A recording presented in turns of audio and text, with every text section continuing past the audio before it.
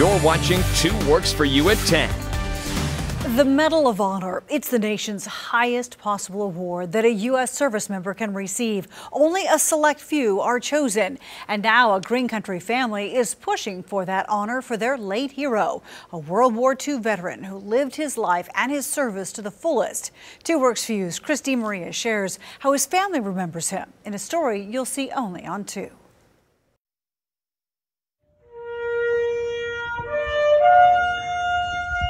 He was a special guy. He loved his country. Charlotte Cowens remembers her father in several ways. Roy Burleson was a restaurant owner, a face in the Okmulgee community. He was a dad, hands-on dad. But what Charlotte only later came to learn was his story as a Buffalo soldier. They had to stay low in the dark of night, and he just said that they lost a lot of good men. Before he passed on November 30th, Roy would tell his daughter and anyone who would listen about his time in the Army. The man that been blown up, you had to stay there with him. No place else to go. He was real intense about his service. Roy was an Army engineer who would talk about his duty in demolitions, clearing out paths for the men around him. His family says it's how he received his first of 2 Purple Hearts. He was going against enemy fire when he actually had to do the crawling to set the charges off. Roy's heroism also earned him the Bronze Star. But now, his family's pushing for an even higher honor. His dream, until the day he died, for the president to call his name as a recipient of the Medal of Honor. You know I'm going to jump up and down, you know that. Jump up and down if he called me. I would never turn that down. That would be a dream come true.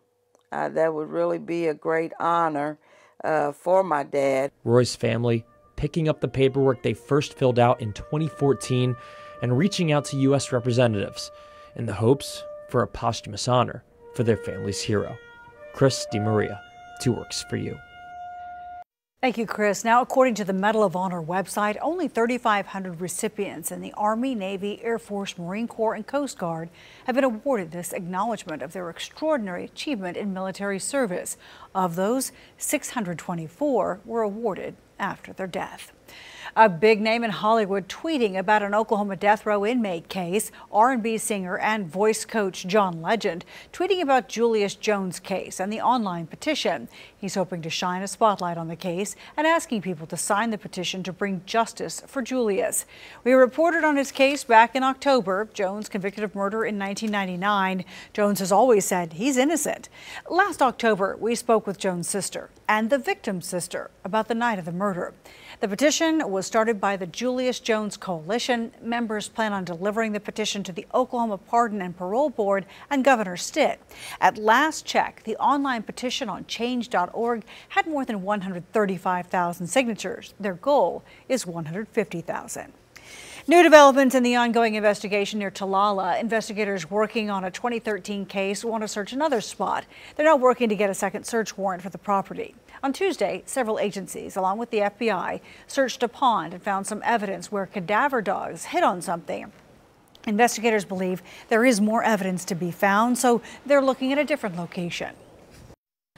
We have an original search warrant that covers all the areas, but we wanted to make sure that a second and subsequent search warrant would absolutely cover a particular area that we have a vested interest in.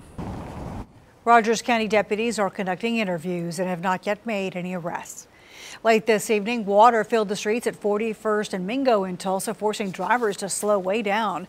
We're told there was an issue with the pressure in the fire hydrant and the top just blew off. City crews shut off the water there as they work to repair the problem.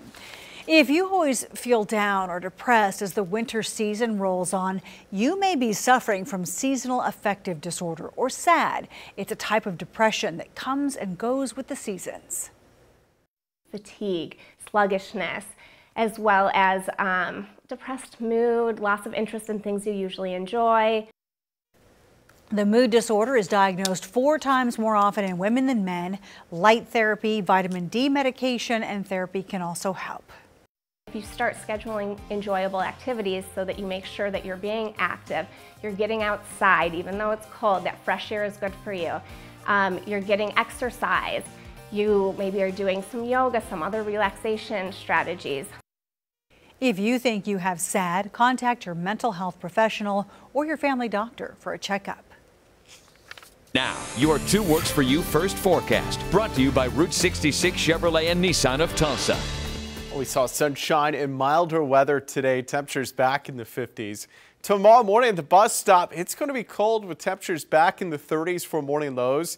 Jacket's going to be needed as you look at your bus stop forecast. 7 a.m., 39 degrees. By 3 o'clock, temperatures will be mild, 54 degrees, with a little bit of a southerly breeze, about 10 to 20 miles per hour.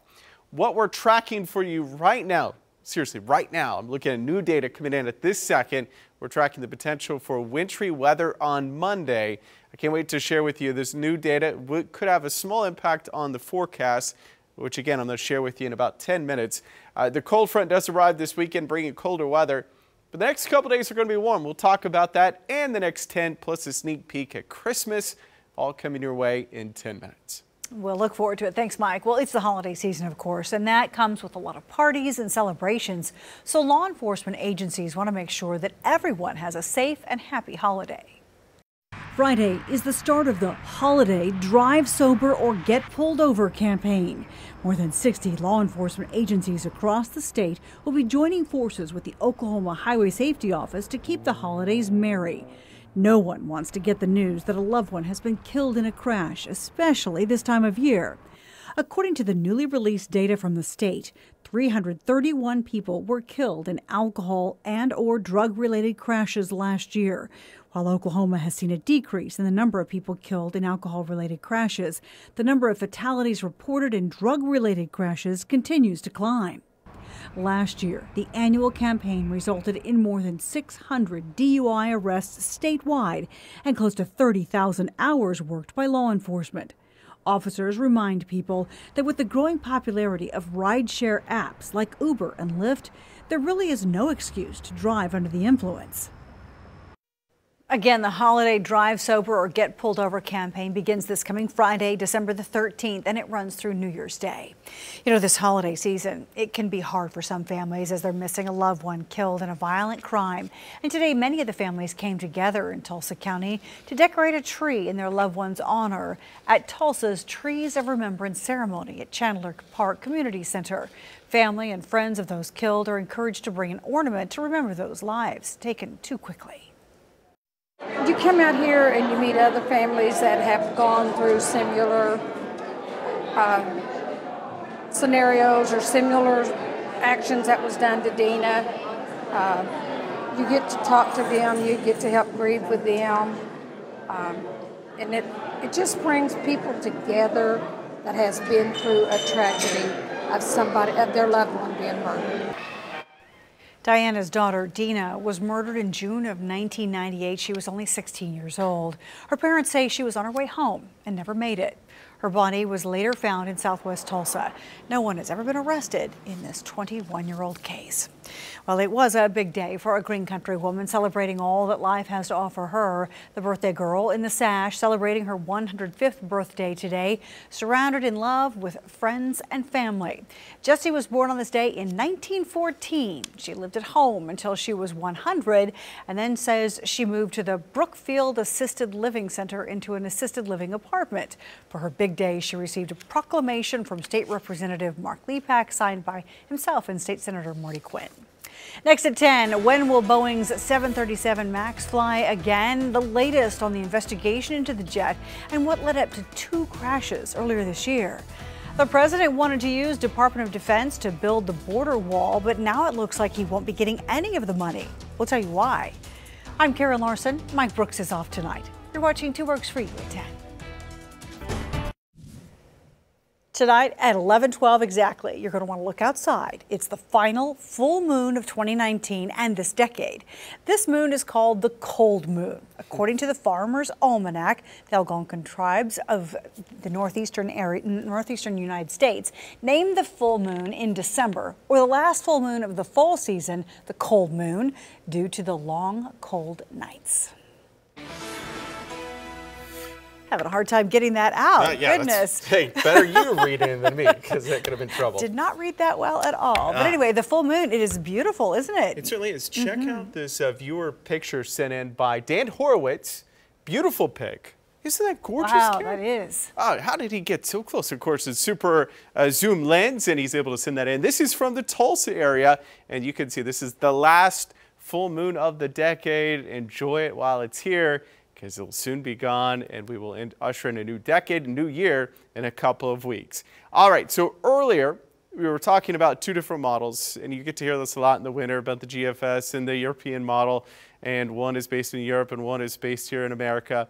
And unfortunately, historically, the European model has been superior to the GFS.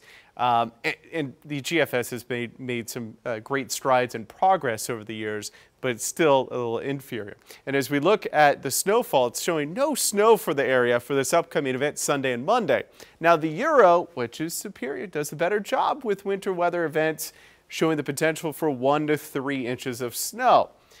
So I'm going to go the middle ground, say dusting to an inch possible here in northeast Oklahoma. The GFS verifies it's not going to be anything at all. It's just going to be above freezing. We'll see a little rain, and that is it. So we'll have to wait as we get a little closer, because our high resolution model data begins to pick it up starting tomorrow, and we'll have a better idea of what will occur Sunday night into Monday. But this is a general idea of we could see some light rain or we could see a light amount of snowfall. The good news is for the Christmas parade Saturday, no impacts expected whatsoever. A little chilly, northeast winds 5 to 10 miles per hour, temperatures generally mid 40s, again with mostly fair skies expected. So right now, the weekend, I'm going mostly fair on our Saturday, chilly conditions, upper 40s. 38 degrees on our Sunday, keeping it cloudy right now. You could see maybe some sleet pellets early in the morning, but the most of the wintry precip should hold off until Monday morning, the way it appears right now. 45 in Tulsa at this hour. We have a south wind at 17 miles per hour. That's going to help keep us in the upper 30s tonight. This morning's low 29 degrees. It started off cold. Tomorrow morning about 10 degrees warmer, but we're going to have south winds, a little breezy. So wind chills will make it feel like the upper 20s. So you see the gist there that even though we're going to be warmer, the winds are going to make it feel colder. All right, so Tulsa 39, air temperature prior 34 degrees. As we head towards the afternoon hours, warm day, temperatures in the mid-50s, above normal, should be in the 40s. We're going to be in the mid-50s for highs. So really not a bad day for our Thursday. Under mostly fair skies, south winds, a little breezy, 10, 15, maybe up to 20 miles per hour. The 10-day forecast, 50s for our Friday, chillier Saturday and colder Sunday, upper 30s. Might see some, again, a sprinkle or two Sunday, but there will be a chance for snow on Monday. Temperatures mid-30s. I've kept the chances really low until we get a little closer and able to fine-tune that exactly. I mean, we're still 4 days out from the event, 40s, and then back in the 50s next week. So. Looking chilly. Looking chilly. Some that really, really want the snow might get it on Monday. All right. They'll have their fingers crossed, Exactly. no doubt. Well, money diverted from the Department of Defense cannot be used to build a U.S.-Mexico border wall. That's the ruling from a federal judge who blocked the spending measure. More than $3.5 billion of military money had been earmarked by President Trump's administration to be used for the border wall. The DoD money was originally for more than 100 military construction projects. The Justice Department now planning to appeal the judge's ruling. The Federal Aviation Administration is looking into the production of the Boeing 737 MAX in an effort to see if conditions at a factory contributed to the safety risks. The planes were grounded earlier this year after the aircraft crashed twice in just a few months. Dan Gentleman reports concerns about the plant were raised by a former manager who described the facility's conditions as chaotic and alarming.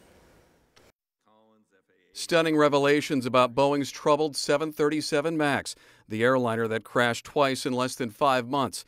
346 lives were lost. I believe production problems at the Renton factory may have contributed to these 2 tragic crashes. Appearing before the House Aviation Committee, Ed Pearson, who retired from the company last year, he was a Boeing senior manager at the Renton, Washington facility. I formally warned Boeing leadership in writing on multiple occasions, specifically once before the Lion Air crash and again before the Ethiopian Airlines crash, about potential airplane risk. Pearson believes scheduling and worker fatigue increased the project's safety risks and conveyed his concerns to the company's CEO. I stressed that investigating the factory and talking with frontline employees was urgent. Also revealed a dire prediction made after the first fatal crash. The plane would be involved in more fatal incidents if changes were not made to flight control software. The planes were grounded in March. Today, the committee chairman said that was not soon enough. The FAA rolled the dice on the safety of the traveling public and let the MAX continue to fly until Boeing could overhaul its MCAS software. Boeing says it has been addressing the problem. The plane will not get off the ground before the end of the year. Dan Scheneman, NBC News. Goodbye 2019, hello 2020. The New Year's numbers have made their way to Times Square. As the new year approaches, organizers of the ball drop decided to do a little test run, counting down the lighting of the 2020 numbers. During the special unveiling, onlookers got a chance to take a few snapshots with the new decade. We've been working all year preparing for New Year's Eve, but the countdown really starts today. With 20 days to go, the 7-foot numerals arrived here in Times Square, and we are counting down to the big day on December 31st. And when the time comes, more than 1 million people will jam into New York City's Times Square for the iconic ball drop. Many more will watch it live on TV. We'll be doing that. 2020. Feel old, Miss Karen. I'll tell you what else made me feel old. I was shooting TU hoops tonight. You know, got the camera. Their best player, Brandon Rochelle, just wiped me out. What? So if you were at the game, I'm okay. I'm here. I'm doing highlights. I don't have video of that, unfortunately. Clicked off, but we're good to go. Funny conversation on my Twitter page about that right now. We'll have those highlights. Sans me getting wiped out. Sports is next. For You Sports, sponsored by your Oklahoma Ford dealers. The Oklahoma City Thunder out west looking to make it 4 wins in a row tonight, visiting Buddy Hield and the Sacramento Kings. Once again, Dennis Schroeder has the hot hand for OKC. 15 points in 15 minutes so far. It's gone to the half, and the Thunder's leading 47-38. And welcome into sports, everybody. A good team in a bad mood. TU Hoops knocked off by Arkansas State over the weekend. First home loss of the year for Frank Haith's team. Golden Hurricane was in no mood to play around tonight against Boise State. Broncos a solid team, but TU outscores them 43-22 in the first half. Second half action here. Darian Jackson, nifty maneuver through traffic. Nice finish, 12.7 rebounds on the night for Jackson. Moments later, play of the night, Brandon Rochelle. Guy wiped me out. Look at that scoop finish high off the glass. Pretty. Rochelle scores 10, 14 for freshman guard Isaiah Hill. Tulsa beats Boise 69-56. Golden Hurricane is 8-2 with a big opportunity this weekend as they visit Arkansas on Saturday. Well, the Heisman ceremony now 3 days away for OU quarterback Jalen Hurts. LSU head coach Ed Ogeron, very familiar with OU's QB. He was the starting quarterback in Alabama wins over the Tigers in 2016 and 17. You know, obviously we played against him before. He's an outstanding player, and he actually beat us with his feet. He made some big plays with his feet, and he threw the ball very well. I haven't watched him at all this year, but I have watched Coach Riley's offense, especially that Connor Reed. I've asked him about it, and I think they're one of the best in the country at running what they do on offense. They're very difficult to stop. Listen to that guy talk all day. The day before OU-LSU, it's OSU and Texas A&M in the Texas Bowl. Aggies head coach Jimbo Fisher has squared off with Mike Gundy one time before, back in 2014. Jimbo's defending national champion Florida State Seminoles barely survived a season opener against the Pokes 37-31. Oh, it was a shootout. I mean, it was crazy. We had a really good team. We were coming off a national championship, and we ended up going undefeated that year, but it was a shootout. We made plays. They made plays. Tyreek Hill was running kicks back, but they were throwing the football, moving the football, and it came down to the last possession game. They were preseason, maybe 18th, 20th, somewhere in that range, you know what I'm saying, and had a great team, and they won field position but played. It was a shootout. It was a heck of a game. We have it.